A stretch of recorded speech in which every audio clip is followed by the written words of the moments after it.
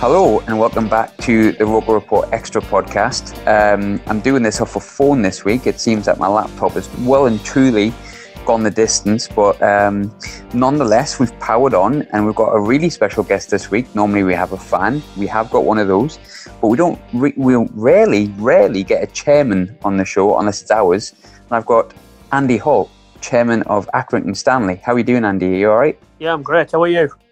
Looking forward to Saturday. Are you? I am. I can't wait, in fact. I heard it's the biggest crowd you've ever had. Is that right? Yeah, it is. By far, to some tune, really. Stadium's only just been increased to all 5,400, and every ticket sold. So that's fabulous for us. Is it officially the smallest ground in the Football League? I don't think it is. To be honest. There is one smaller. It might be Wimbledon or somewhere like that, but there's definitely one smaller. So at 5,400, I'm proud of the extra four. Mind you, we used to say it were 5,060, but you couldn't have got them in with a shoe on. I don't know they must have bribed the people that worked out how to put how many people you could get in the stadium, because we had the stands recounted, rechecked, and recalibrated with safety, and we couldn't get that many in. So we expected to have 5,600, but in reality now we're back to 5,400. And it's been quite a jump up the leagues, though, hasn't it? To be fair, so I suppose it's not that surprising that it's one of the smaller ones. But I'm really looking forward to it. Not in a way that I'm looking forward to going to a smaller ground and terraces and stuff like that. It's just like for me. It's back to the days of when I was growing up in like the mid '90s and. For the full end, and I know we were like nearly 20,000, but I've heard some really good things. I've never heard anyone come back and say they had a bad time at Accrington Stanley. And I suppose you're biased, but I'm looking forward to having like a bigger way end. Well, you've got 2,600, and we've 2,800 at the place, and it is a throwback. Is Accrington, and we don't want to lose that. We have a charm about us. Some people would say it's the facilities aren't that great, whereas we think they're really good. You don't have to have with Northern folk. You don't have to have things of absolute beauty in giant stadia to have a great time. So we're really welcoming folk, and people enjoy coming. I mean, as soon as that one came out, you look at like certain fixtures and for your away days, and because we've plummeted so fast, admittedly, we don't know, or we're starting to learn now, but we didn't know a great deal about League One at the time when we did get relegated. And I think for me, Accrington was one of the stadiums that I immediately looked at, because it was like, we've never been at grounds like this before, and not in my lifetime anyway. I mean, we have before, but it's what football's about, isn't it? It's like, it seems like a bit more fun. Everyone's really looking forward to Saturday. It doesn't matter what league it's in or how big the stadium is. Everyone's really excited for Saturday. Well, I mean, I think we're both there on ability. So I'd agree. You've had a bad run, and we've had a good run, and I hope we don't bounce off you and set off backwards, and you bounce off us and go back up. So we are going to give it a great shot. But I mean, at the end of the day, they say the leagues never lie, and you're a massive club. So for a club like Accrington that only joined the EFL in what was the Football League in 2006, to be at these heady heights on the budgets we've got, and you've got to say budgets aren't as big as yours, but to be at these heady heights is fabulous. It's great for our town, it's great for our fans, it's great for our local community, and it's great for business around our area to bring 2,600 down from Sunderland. I mean, we had a fabulous day against Barnsley, and these for us are, what would be to anybody else just a normal run-of-the-mill day. We're living the dream. It's fantastic.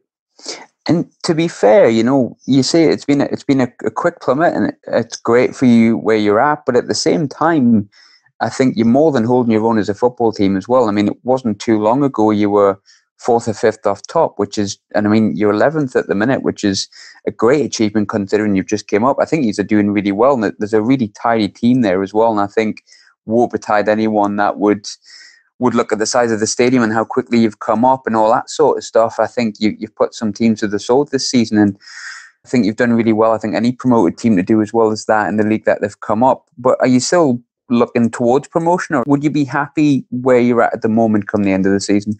I'd be happy. I'd be happy. Yeah. I mean, whatever happens this season, we're finishing in a better position than last season.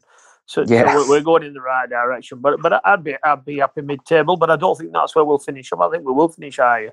I mean, we've lost a lot of points this year through through lack of experience and maybe not having that cutting edge just as much. But we created massive chances. We have a fabulously tight knit squad and great management team, and the morale in the place is on fire. The morale around the area is great, and everybody be looking forward to it. It'll be a massive atmosphere, and we're not where we are through luck with it. We're where we are through graft. You were touching before on the spirit around the place. Now, from the opposite side, rewind 7 months ago, I think we were probably the polar opposite.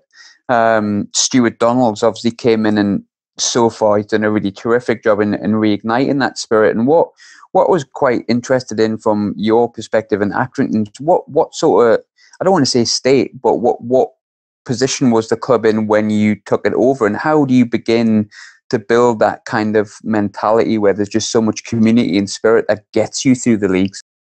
When I joined Accrington, I was a lot luckier than Stewart, insofar as we came from such a low place in terms of not being able to pay the water bills and electric bills and council rates, and not paying the wages, and no beer and no pies, and so we were in such a poor position that whatever I did had to improve it.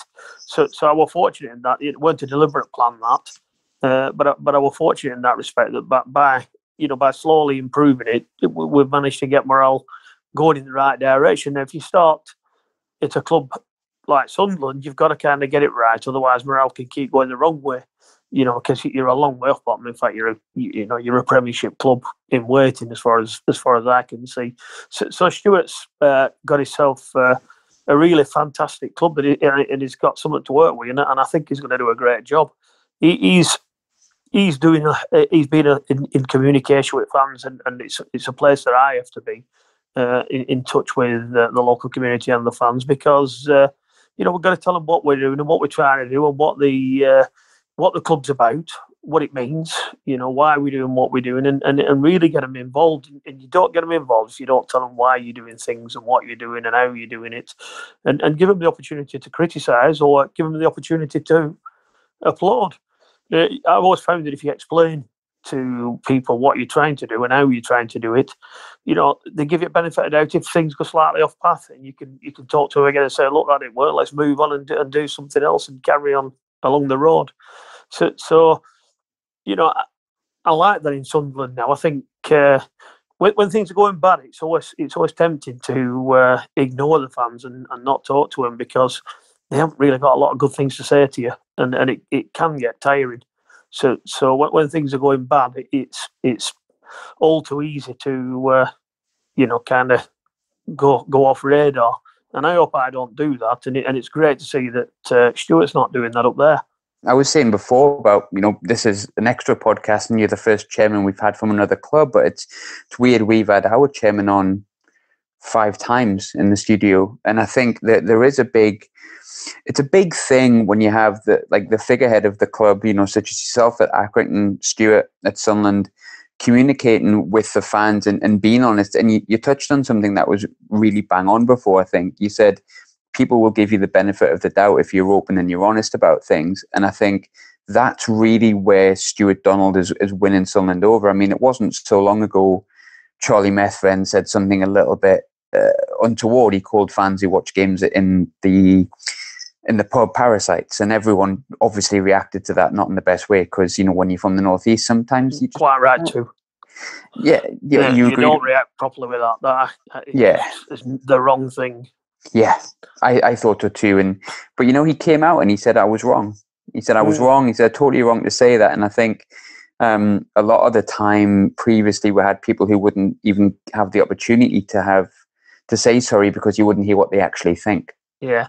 Well, the other thing is that little issues become big issues if you're not in contact. So when people don't understand the why, they can take the wrong impression. Before you know it, it goes around 20 people and it's going down the wrong slant, and you've a big job then to turn the story around to what it actually is, because people start not believing you. So you really got to say before you do something, what you're trying to do, and then everybody knows where you're aiming. And if you get it wrong, they forgive you. You know, God loves a trier, and I think fans love a try. They love to see that you've got the interests of the club at heart. So we're in a different age as well. The you know, a lot of club chairmen are from an era before social media and Twitter and podcasts and all the rest of it. And you know, so any discussion with fans were probably through newspaper and that sort of media, or writing in programs and whatever. And the world's a lot quicker now, so things go bad quicker and things go good quicker. If you can get that message across and be open and honest, you know, if you've got anything to hide, then don't do it. But if your motives are pure, then by all means speak to everybody involved. And how do you feel? I mean, from an outside looking in, I assume you've seen our downfall, and you've seen the previous regime that we had in Ellis Short, and obviously Stewart came in from Eastleigh, which is obviously a club below both of us, and he came to Sunderland, which is a vastly different club and a vastly different setup. But have you been impressed with how he's gone about the club, and is that what you expected when he took over? I have, and I feel sorry for Ellis Short and his predecessors. I mean, what happens with a football club when you start going down through the leagues? You start having to cut your costs, and cutting costs cuts morale. Whichever, you can't cut costs and not affect morale. So you're cutting costs, and then your revenue's falling, and fans are losing interest, and your revenue's falling further. So you cut them further. It becomes a downward, self-fulfilling spiral, and so that break that Stewart got when Stewart took over effectively gives you a floor from which you can start to build from, and you know, I think that's great. You know, you've got a great club, and you've got everything you need now. You're not massively in debt. You've got everything you need now to build back to the Premier League status, and to a smaller degree, that's what we had at Accrington. We had you know, we had exactly the same issue where things had got that bad. We couldn't pay wages. We weren't paying wages. This is no disrespect to anybody that went before me. They too went into a similar situation whereby, you know, people start losing interest. You see things going wrong. You know, when I started, you turn the sprinklers on at half time. You couldn't use the toilets. Well, you could use them once, and then that were it. You couldn't wash your hands. But they had a household domestic supply. Hope you fixed them for Saturday, mind. well, they've been fixed, and you know, we were going a long way. You know, we're coming a long way then. And I'll be honest, that pleases everybody, because you see that we're not building a big fancy stadium that's, you know, that would be befitting a Premier League like you've got. You know, we are still focusing on the basics, as you'll see when you come down. We're focusing on getting the basic infrastructure. You know, against Wimbledon in playoffs a couple of years ago, lights went out in the middle of the match because we have a domestic supply. So somebody comes off, we're in extra time, somebody comes off and switches shower on, and floodlights go off because it's electric shower with no gas. So you know, there's I'm loving hearing this. I love this kind of stuff. For me, and maybe it's because of where I've come from as a fan, but from the Premier League and the money and the advertisement and the expensive food, it just, like, my football club, and maybe it's because I'm from the north, but my football club feels like my family, and I think everyone at Sunderland feels like that. And it's, for a long time, it's felt like an enemy. And I think so when you hear this kind of stuff, and it feels like it's a thing when you're all together. I mean, I live in Scotland, so Scottish football has many random things that happen all the time. Yeah. That really is like a community-based club. But when you're saying that to me, it does make you laugh. But at the same time, I bet you fixed all that stuff together. Do you know what I mean? And that makes you feel like you're part of something, doesn't it? Well, I mean, we do, and fans are coming in every week and helping out, and it's still a community club, and people have to remember that all these clubs are founded by fans and community in first place, and you know, they need to remember where they're from and where they belong, and why they mean so much to community. You know, and I'm probably boring people when I'm saying a lot of high streets are dying and pubs are being shut and whatever, and it's a massive social interaction point as a football club now. That you know, when there's no game on a Saturday, it's a bit boring. You don't know, you're twiddling your thumbs. You're all right on Saturday with the pubs with us lot. That's one thing I can guarantee you. Is there any you'd recommend? Any pubs you'd recommend we should go to? Well, there's a few good ones. There's Crown next to Ground. There's 3 or 4 around Ground, and I'm not picking one and then missing one out. But there's 3 or 4 around Ground that are good. We'll have a marquee up with a band on where you can get a pint or two. You know, we'll have bars open all round Ground, and everybody's welcome. So you know, I don't think they'll be stuck for somewhere to have a pint. I mean, we're not going to spoil you. You won't be getting fancy meals or anything. You'll be on pie or a burger and a pint, and that's your lot, and a cup of tea or something like that. But sounds good to you'll me. have a great time. And the only thing, we've discussed this already, the only thing that's frustrating me, what is going on with these trains? Oh, it drives me mad. Honestly, they're hopeless. It drives me mad. It's like a deliberate attempt to ruin Saturdays. It's all the time we had against Barnsley, and you know, I can't for life in me understand why they can't just get a train running. You know, the only job they have to do is run a train, and they never seem to manage to do it. You know, it drives me mad, and I feel sorry for travelling fans. It just makes life so much harder. That you know, it ends up being planes, trains, and automobiles instead of just a straightforward. Get on the train and have a couple of tins and enjoy a game and get on and go home. So it just drives me mad. I'm not in charge at trains. If I was, there'd be a lot of trouble. I can guarantee you that. I'm sad for fans that are put out by it.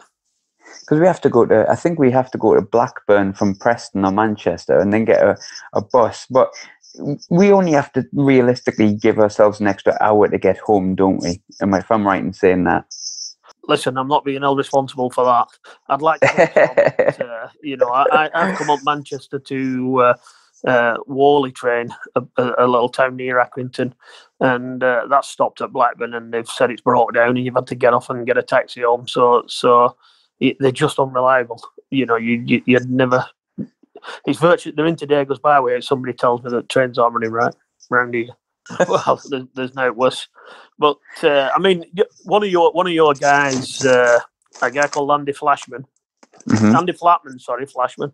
My God, he won't thank me for that. A guy called Andy Flatman. He helped build our stand, the new stand that you lads will be in, and lasses. So our all-seater stand, our new all-seater stand, he helped build it. So he did all the concrete that you'll be walking on, and all the. So it's a Sunderland guy that did it. And he's done it well. He's done a great job. Yeah, he always does a great job in fairness. He's done a lot of work for us. He runs his own business, so he'll be down with all his mates. And I mean, we're all northern folk, so it's going to be a good day in any case. And we'll all have a pint. I'm having a pint and having a good day. And you know, which is why I want to go to football in the first place. Yeah, I never wanted to own a club, but now I've got one. I'm going to enjoy it. And that's one thing I'm interested in, because I mean, there's two things. Obviously, I don't know whether you've ever Googled yourself, but the two options that come up are talking about obviously you taking over the club, which is a big thing. But one thing before we go into that, what was this thing with McDonald's? Oh, well, what I mean, when we have finished a match, we get Domino's pizzas and stuff like that, or a bottle of Coke, full fat Coke, and all that up bus coming. Why not? Whether we win or lose, because I think it's a case of get some cheap energy on for us. You know, there's none of this Michelin 3-course meals on bus. It's just get what you want down. So lads will get off bus, and I'll if I've got some money in my pocket, I'll say go and get a couple of bottles of Prosecco. Then me and John will have a drink on the way home. And so they'll get off, and some will go to McDonald's, some will go and get a pizza, some will go and get whatever they get, the Lucasades and all the rest of it, and they'll come back with 2 bottles of Prosecco. So I'll give them £200, and I usually get £26.30 back off Sean McConville. So you know, and it is whether we've won or not, but it's only whenever we're away, because that's the only time we're on bus. So anyway, as we sets off, there's another story there, by the way. Anyway, so we get to this. I tweets out, why does Sean Harvey only ever give me £26.30? The change always comes to £26.30 out of £200. You know, is this down to luck, or is it down to management? And you know, there are probably only 2 McDonald's bought out of it. But anyhow, EFL got onto it and said I were overpaying.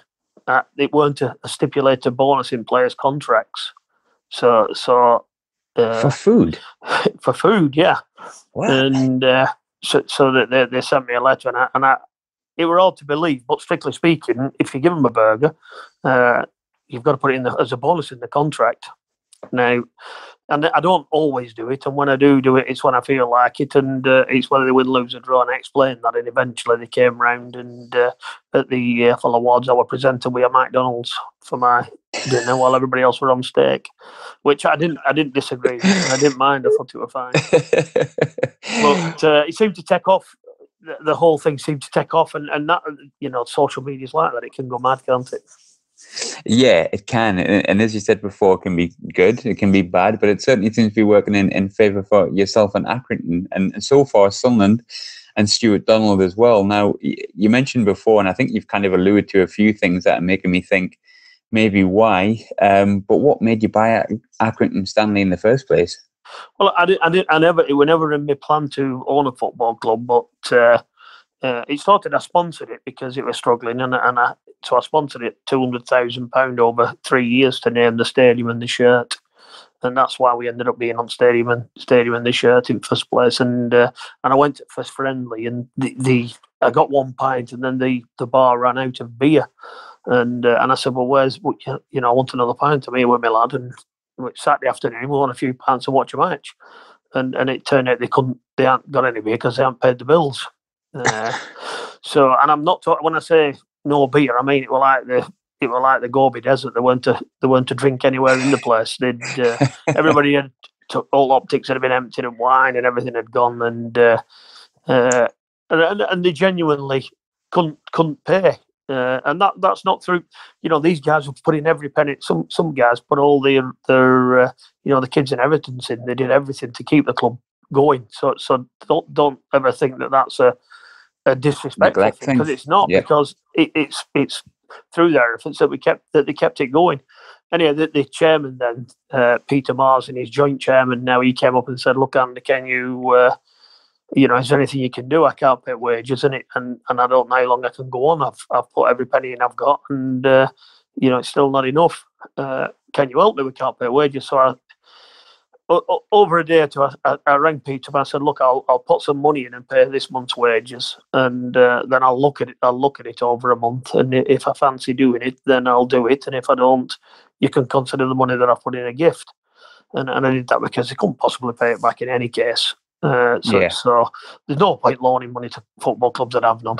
It just all it was is prolong the agony. So I put that in, and then over the month I looked at it. I put my accountants in to look at the financials that were horrendous, and I went in and looked at the club as an entity, and I got to meet the community trust, the academy, the supporters club, and the first team, and the managers, and it does so much good for the town.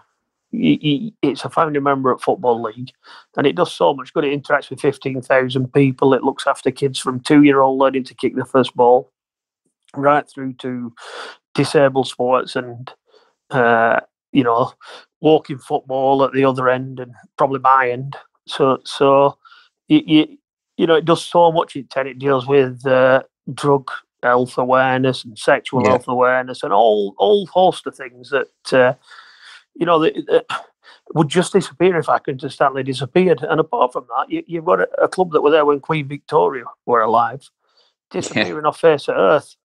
And for me, it became the cost of it became secondary to the requirement to save it and keep it as an asset for the town.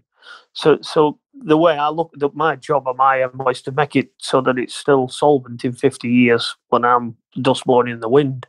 That's why we won't overdo it. We're just going to give it great facilities, basic facilities, low overhead facilities, and things that it can generate cash out to keep it going, whatever league it's in. Whether it's in Championship, Premiership, or non-league, or wherever it finds itself in the next 50 years. So that's a job that I took on. Now, I was told or advised against it by my accountants, lawyers, my wife, my kids. Everybody said, "Whatever you do, don't do it. It's a road to ruin. It's a disaster." But the downside of not doing it were just, it just felt so bad to, that I could possibly help to just leave it. So I said, look, I'm doing it. And in fairness to everybody, when I said I'm doing it, they all got behind me. So I was really fortunate in that respect. They soon said, look, okay, if you're doing it, we'll muck in. And there's a lot of arguments going forward from then, because there were so many issues that needed sorting out. But we're past that now. We're past the saving its life, and we're into the growing the club now. So, it's well publicised that we give 1,200 shirts to every 8-year-old every year. So everybody that gets to year 3 at all the schools, 40 schools, it's 1,200 shirts. Get a free first team shirt off us every year, and we've done it twice now, and we're going to keep doing it year in, year out, so that all the kids in the town start to get an affinity. I don't understand that Accrington's there, because the club had got that kind of behind in terms of cash, and it couldn't really interact with community properly. It had stopped doing all the things that it were good at, because it were in survival mode.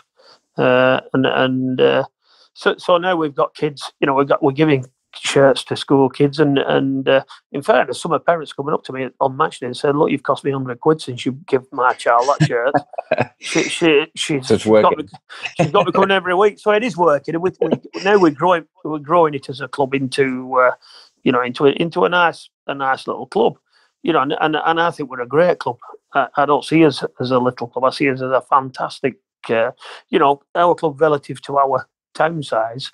So I think we've about 35,000 population, and we'll have 5,400 on Saturday. So we're 2,800, which is probably about 8% of population. Yeah, which is not bad at all. And you've got to have the interest with that, and you've got to have the community buy-in. And I think what you're doing, I think, is bang on. I think, I remember when I was growing up, the reason I love Sunderland is because of nostalgia. When I was young, it was kind of born into me. I think kids don't really get that these days, and you're right in what you're saying. You wouldn't have had the finances maybe to get out into the community. And I think, as you said, clubs like ourselves and Accrington as well, you are a community club. That's what you base yourself on. I think that's the north, isn't it? That's just the way we are. It is. Sunderland's a great place. I know a lot of people up there. In fact, when we come up to your place, I'm probably going to be stopping up there and going to have a few pints in town with my mates. I can recommend many good places. Yeah, well, that's what we like. It's great. It's great up there, and it's great around here. Everybody. It is northern life, and as I say, bring your big coat. But I don't need to say that much to you guys up there, because nope. If anybody is used to not needing a big coat, it's you guys. So. We are what we are, and I'm going back to that. Going back to that burger. And here we've gone down. We've played. I think we played Northampton, and all lads get off bus. And I've got my little lad on bus. I say little lad, about 14, I think you were then. Yeah. And they've got off, and they've actually gone eat shop, have lads, and my son's gone and got a McDonald's. Anyway. So lads have all got up bus, and I'm sat having a bottle of Prosecco with Corley, and we're driving down the road up bus singing songs, because I think we'd won. So we're singing songs over a bottle of Prosecco, radio, and my phone rings, and I looked at it, and it's my son. So I turned it off, because he's one of them that would ring you from upstairs at home, and can't bother to come downstairs. So I thought, he's not back at us, what's he doing?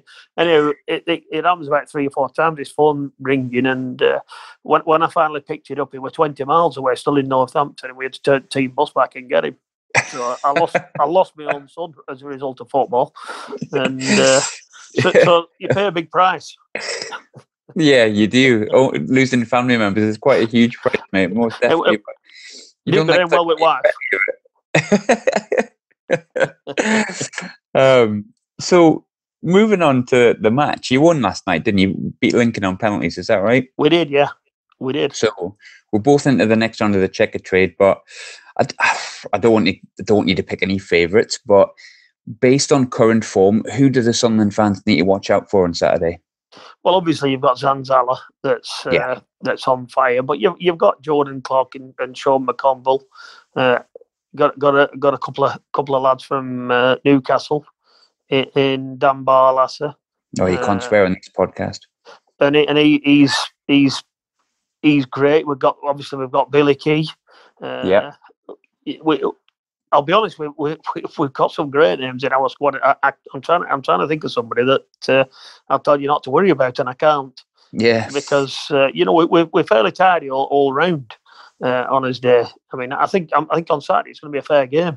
No, I think so too. I don't think it's going to be a walkover for us anyhow, but I don't think it'll be perhaps as easy as the stats would say for yourselves. I think we'll give you a fair game.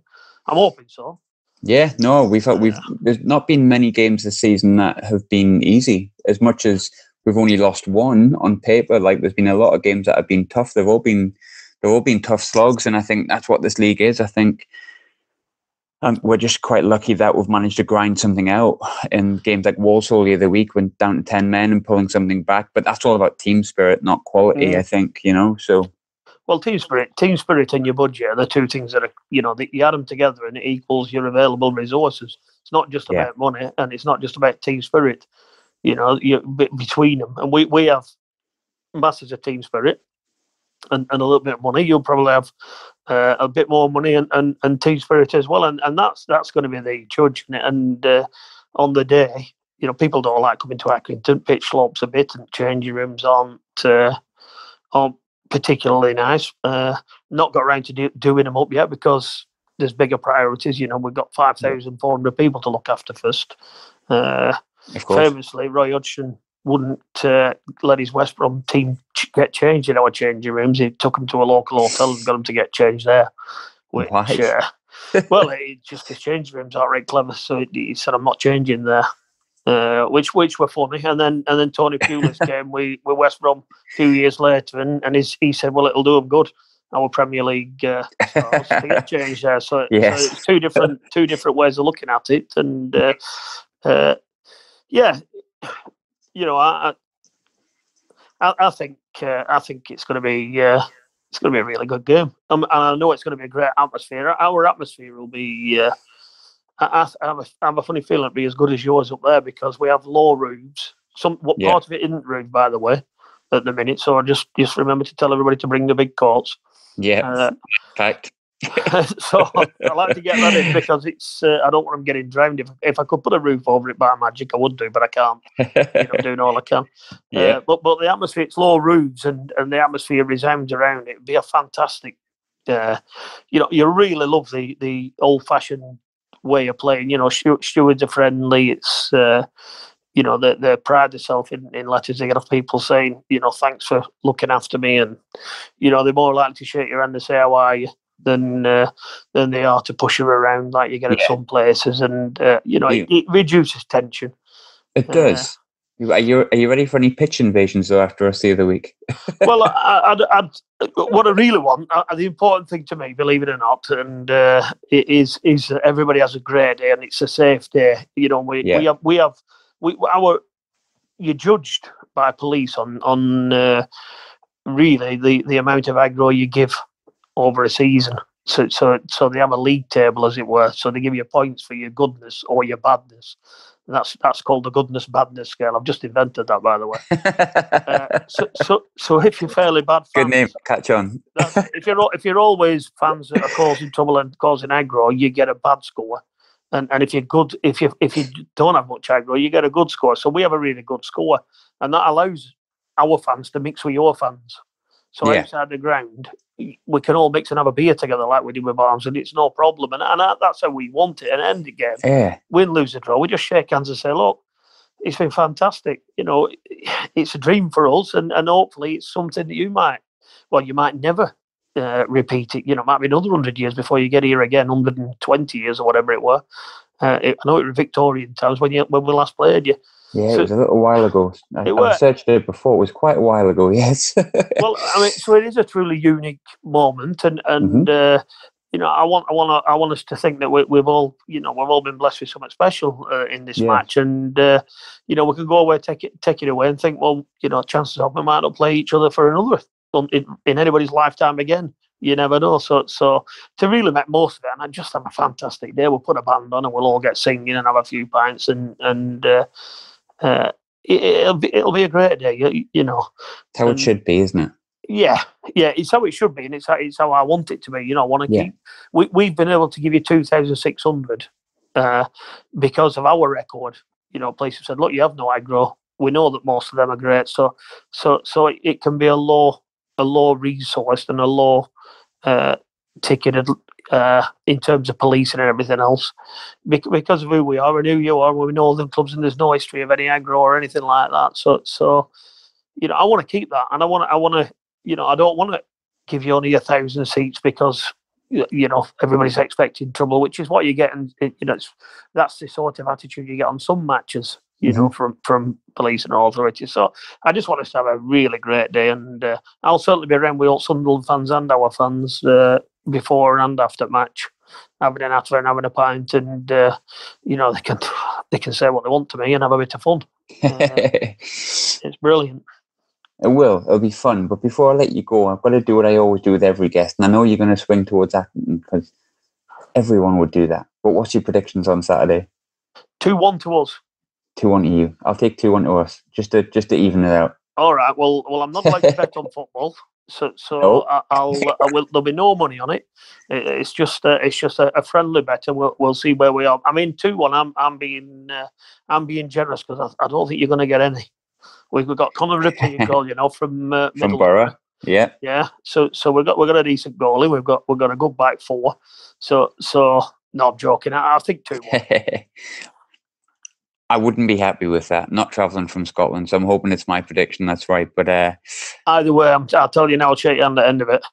Yeah, same, mate. I will do. I'll hold you to that because I heard that you buy Prosecco, so I'm definitely shaking yours. You're wrong. You can consider that a deal. Give us a shout out there. I will do. I definitely will do, actually, mate. But it's been really nice to chat. Actually, it's been really, really lovely. It's nice to speak to. And I hate to sound like sometimes it can be patronising because sometimes it can come across like that. But I've really enjoyed League One. I've really enjoyed chatting to fans of clubs that genuinely care about their club. Like I spoke to a Walsall fan twice last week, and he said, we've got Birmingham, we've got Villa, we've got Wolves around us. If you like Walsall, you like Walsall because you like Walsall. And it's been really, really good fun. But you know what's been really nice is that I kind of forgot I was speaking to the chairman. It feels like I was speaking to a fan of the football club. And you definitely are. I think I'm a fan before I'm a chairman. I'm only a chairman because I've nobody else to do it. We can't afford another. Listen, League One, the beauty of League One for you is that and us for that matter, is that every game you go into, you have a good chance of winning it, and it makes it more enjoyable than week after week, things getting thrown in your face and morale being low. And once you've turned that corner like you have done now, and you say you've been beat once, I've never checked your stats before again, but that sounds about right. You've been beat once this season, and you're rebuilding a base to grow from. So you've a good chance of getting promoted this year. And when you do, you'll do exactly opposite to what you've done in the last few years. Your debt's been cut. You've got a new owner, a clean slate, and Stewart will no doubt keep you up to date with what he's doing. And I'd like to think this is a new way of chairman operating, so that fans do feel part of it, and they do feel like they've got some say in what goes on rather than it being done to them. Everybody does things to fans rather than does things with them. I mean, we are nothing without fans, and that goes for Sunderland as well as us. So we need supporters to get behind us, and we certainly need them on. We'll need them on Saturday, and to be a 12 man. And I'm sure you're only 2 stops away from Premier League now, and you're looking in the right direction. Sometimes it's great when you go. When you finally hit the floor, because you can start rebuild from there. Yeah, it's all like that. Yeah, and I think that's what you've done, in fairness. And I'm not being disrespectful to previous owners or anything.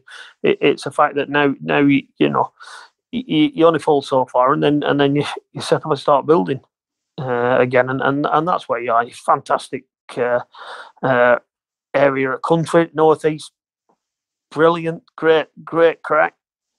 Really, really great area. Football mad, great stadium. I mean, you were looking. Sunderland are looking to get 40,000 on Boxing Day. Boxing Day, I'm told. Support, and when I started in 2015, our total visiting fans, entirely home and away, were 37,000 for the entire season for the year. Jeez. That was for the year. So you'll do more in one match than we were doing in a year. And of them 37,000, 4,500 were free. They were scouts or away directors or managers or everything else that goes with it, community trust stuff and all that carry on. So in paying guests, we had about 32,500 when I started in a year. That included cup matches and everything. So you'll see why 5,400 on Saturday represents a massive step up to us, and it's fantastic, and I really appreciate Sunderland fans getting behind it and buying the tickets, because every penny counts, as you'll see when you come down. Yep. No, I'm pleased to do so, and I'm like I said before, I'm really looking forward to Saturday, and I hope you are as well. But I'm not going to lie, I hope you don't celebrate 3 points. I hope you have a bit of sadness with that. Well, listen. I want to, but whatever. I'm proud of what we're doing here. I'm proud of this club. I'm proud of the effort that'll go in, and I really can't wait. I'll be down there early on a Saturday. I can't wait. I'm like a child waiting for Christmas morning. This is what we, it's like a big cup tie to us. Effectively, it's like because the names we come across aren't Sunderland. Mm-hmm. It's like winning a major round at FA Cup to get a game like this, like we did against West Ham, for example. It's so it's brilliant, and you're a great club and we're a great club. We're a founding member at Football League, and we're on our way back from the wilderness. We're in his own small way, not in a Sunderland way, but we're on his way back, and I'm really proud of what we're doing, and I'm proud of us little club and everybody that works in it. They've done a great job, and they've all had to be, in fairness to them, they've had a bit of stick for the last 2 or 3 years, because we've had to change how we operate. We've had to do things that, people that have worked for nothing for many years have had to do different things that, probably irked them. We've had to start being a bit more organised, a bit more professional in how we operate, and they've all knuckled down on and off the pitch, and full credit to them all. They're a credit to me anyhow, that's for sure. And I'm really proud of what we've done and what we've got. Well, hopefully I get to envision it all myself if the train sort themselves out for Saturday. Yeah, but if not, if you ring me, I'll tell you when we're 1-0 up. If you get stuck on that bus. Thanks for coming on, and been really, really good crack, mate. Genuinely. Anytime at all, and whatever happens, there's a repeating on February 16th, I think it is. There is, yes. So we'll be up at the stadium alight, and I'll be honest, I do have an habit of going in with the away fans. So I'm not deciding what I'm going to do up there. I'll be up in the gods, so don't. Will it be up jump. in the gods? That drives me mad. That drives me mad. When you come to us, we're giving you really great seats. We believe that whatever seats we've got, that at best after us you get, and you go to some clubs and they stick you right in the corner, so you can't really see what's going on, and it's not a good view. Right, well, have a word with Stewart and tell him if there's a better view to at least give it to us.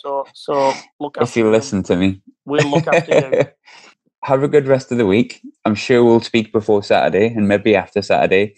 Enjoy your trip up to the Stadium Light when it comes along. But thanks so much for coming on, mate. Really appreciate that. No problem at all. Look after yourself. Take it easy. You as well, Andy, mate. Look after yourself. Mate. Ta-ra. Bye. Ta-ra, mate. Bye. That was really good crack. Really enjoyed that. I hope you did as well. A little bit different, getting the chairman on, wasn't it? And it's weird that it's the second chairman we've had on, and the first one was ours. Let's rewind back a year, eh? Imagine getting a championship chairman coming on talking as passionately about his club, and then getting Ella Short on a podcast. Not going to happen, is it? But yeah, just another reason I'm loving League One. Brilliant. Sitting here on my bloody phone because my laptop broke, chatting to the Chairman of Accrington Stanley about our game on Saturday. And I'm really buzzing for Saturday, actually. I'm really, really buzzing for it. I think it's going to be great. But thanks again for tuning in. You're probably going to hear this before the Phil Bardsley podcast comes out, which I did the other day. I really hope you enjoy that as well. Really excited to do that. I was really excited to do it today also. And I think both blokes were absolutely cracking. Bardo obviously is Bardo, and I think Andy was brilliant. And I think he really did showcase what a community can do, no matter what size of club you are, whether you're the size of us with 48,000 seater stadium, or Accrington where you got 5,000. Community and everyone believing in the same thing just seems to have the right results, doesn't it? And I think that realistically is what we've loved since Stewart's come in. But I hope you enjoyed listening to him. I certainly did. As you can tell, I shut my mouth and let him speak because he was very enjoyable to listen to. Hopefully see some of you on Saturday. Come say hello if you do. I'm coming down by myself from Glasgow. Got a few friends that I'm meeting down there, but if any of you know my face, come say hello. I'm sporting a rather good looking mustache at the moment, if I do say so myself. And thanks for checking in the ROKER Report Extra. Look after yourself, lads and lasses. Bye bye.